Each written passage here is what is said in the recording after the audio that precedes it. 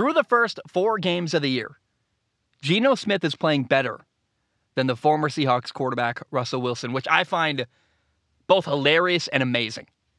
I did not expect that at all. Russell Wilson is on a new team with a new system, so you can kind of give him some room here and be like, yeah, Russ, new team, he's learning.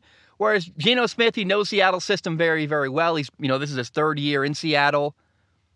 But I find it to be an incredibly fun storyline that Geno Smith is playing better than the former Seattle quarterback, Russell Wilson, who Russ got paid $245 million. How could he be getting outplayed by Geno Smith? And it makes me wonder, is this going to continue as the year goes on? Will Geno Smith continue to outplay Russell Wilson? Or is it just, hey, the beginning of the season is rough, Geno knows the system, Russell Wilson doesn't, new team, could things even out by the end of the year? But you bet your bippy, week 17, week 18, I'm going to be looking at things going, is Geno still playing better than Russell Wilson? Right now, here's how they compare. Geno Smith has 1,037 passing yards. Russell Wilson has 980.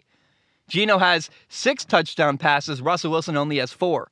Geno's completing 77.3% of his passes. Russell Wilson's only completing 61.1%. By the way, Geno Smith has the highest completion percentage in the NFL by a mile. He is incredibly efficient right now and throwing touchdowns. He's got 2 interceptions. Russell Wilson only has 1. By the way, Geno's run for a touchdown. So Geno has 7 total touchdowns. Russell Wilson has a total of 5 touchdowns. Russ is 2-2. Geno's 2-2.